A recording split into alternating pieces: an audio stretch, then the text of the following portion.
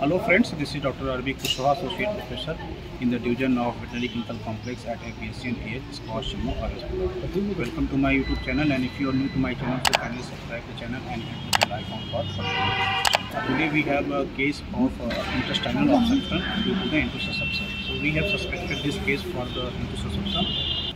So this case presented with the history of not passing feces from the last 6 days and the Polky sign 6 days back.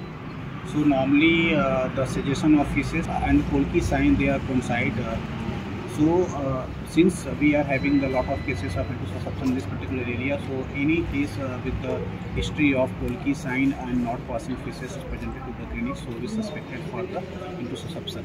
So for the diagnosis of intussusception, one is the history of Polky sign, then not passing feces, and then we go for the parietal examination. So in parietal examination, normally rectum is empty. So I can feel here, so rectum is empty and this animal is not pregnant, and the mass is just in cranial to the pelvic brim, just beneath and cranial to the pelvic brim. This is a coiled structure. So normally in books we read that intussusception mass is sausage shape, but sausage shape in case of the canine, but in case of the bovine, whenever we palpate the intestine, so normally intestine is formed in the coiled structure, as if somebody is palpating the inclined horn of the 1 month pregnancy. So this is a coiled structure. So this is a confirmed case of intussusception.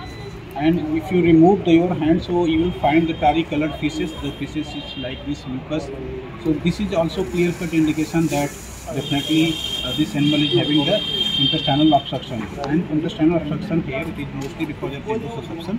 So we could say that this animal is having the intussusception. So we have prepared this right paralumbar fossa area for the laparotomy, and then we retrieve this intussusception mass, and then we dissect the affected portion and then do the end-to-end anastomosis.